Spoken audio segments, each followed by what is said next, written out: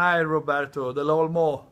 This one's for you. I saw on the page your question. I was using super leads, and they were modified by Tommy Folkesson.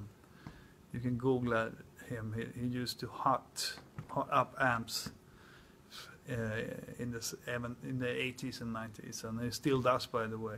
I was using my Larrivey, I guess you already know that, with Simbadanka pickups,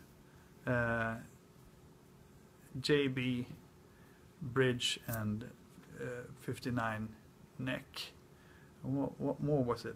What more questions? Oh yeah, I was using greenbacks, and Ron Nelson was miking up two of the elements with the SM57s, regular ones. And then he had a Massenburg EQ and lots of other Pultecs and great stuff to get this sound.